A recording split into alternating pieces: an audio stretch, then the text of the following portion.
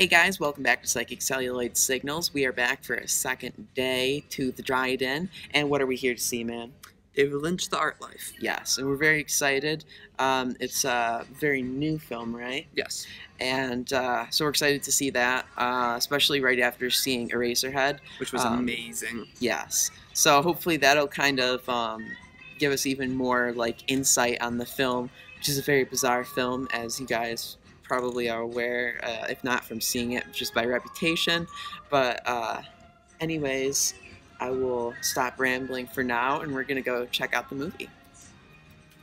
Hey guys, welcome back. We just got done seeing David Lynch, The Art Life, and I thought it was great. What'd you think?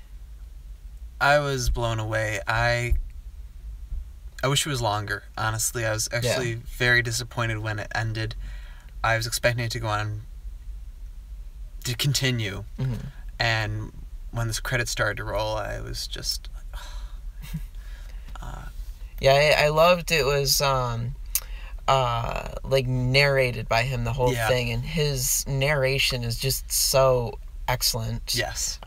Just his measured kind of speaking, and which it personifies, I feel like, a lot of his films. Yeah. And he's got kind of an almost more monotone voice, but not in a bad way. Not in that annoying professor you had in high school way. More in I don't know, just interesting. It's almost like he's like your grandfather. Yeah. Yeah. He is very grandfather-like. Yes. Yes. And it was cool to see the inside of his studio. Yeah. And where he see him lives. Working. And see him working and see all his different his artwork, his paintings, his sculptures, his mixed media. And kind of get you get a glimpse into his, not only his life, but some of the inspiration behind his work and how he came to be where he is now. And kind of the way that he thinks and perceives the world around him. It's very distinct. Yeah, it's very abnormal as well, but not in a bad way. No, no. But he does explain several times that, especially in the beginning, it probably was perceived by a lot of other people in a bad way, or creepy way. But he's actually, when you hear him talk about things, he's a lot less creepy than he's almost you might think.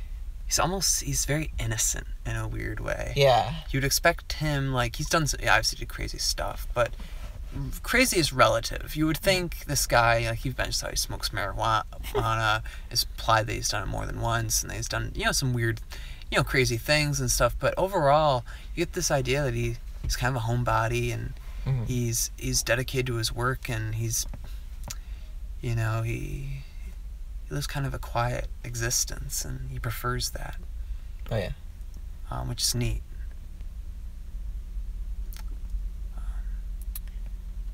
I thought it was awesome. Yeah, I think it's worth checking out if you want to know anything about what kind of led to the man we know as David Lynch. So I'd say with that, that's our take on this. Definitely. Thank you to the Dryden and the Eastman Museum for allowing us to see this wonderful film. The print was gorgeous, and we're so lucky to have this treasure in Rochester, and the film community is just lucky, and as a whole, it was a great screening. Absolutely. I think that about sums it up. Yep. So keep it psychic and keep it real.